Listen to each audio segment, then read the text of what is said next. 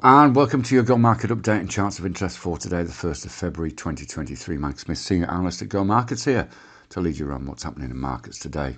Looking across the news, we obviously saw US markets finish higher yesterday again as the Fed are expected to raise rates by 0.25% tonight, and earnings continue to come at a good level compared to expectations. Futures are mildly negative at this stage on the back of Snap earnings, which came in after the bell. There's an inference there that perhaps their low advertising revenue might also impact on the results from companies like Meta, who are reporting after the bell tonight.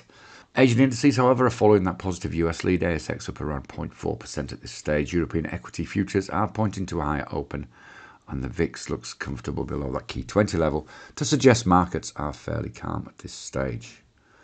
US dollar index is holding support over 8-month lows. Gold held 1920 and copper also held potentially important 420 level.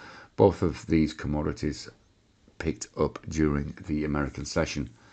Oil recovered yesterday also and regained some of the previous day's losses. Bitcoin is range bound again, but managing to hold over 22,500.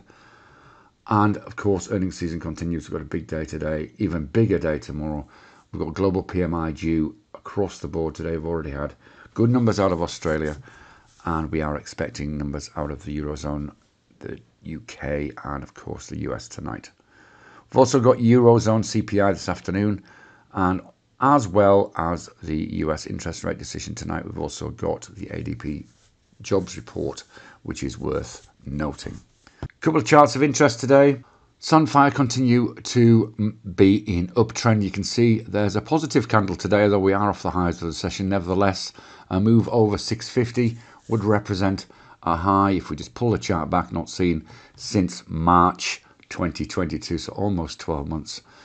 So still looking like a reasonable place to be. In the FX world, if we look at the Aussie US, you can see there we're attempting to hold on to this 70.30 level. We did test actually 70 cents overnight, but managed to pull it back towards the end of the session. If we look at the hourly chart, you'll see that really nice bounce there. And we are in a position where we're testing a short-term key level at around this sort of 70.64 level. A breach through that could push us back up to test 71 and maybe even 71.30 in the medium term. Obviously, much of whether this rally is sustainable or not will depend on what happens tonight in the US. Trade safe, and we'll see you again soon. Bye-bye for now.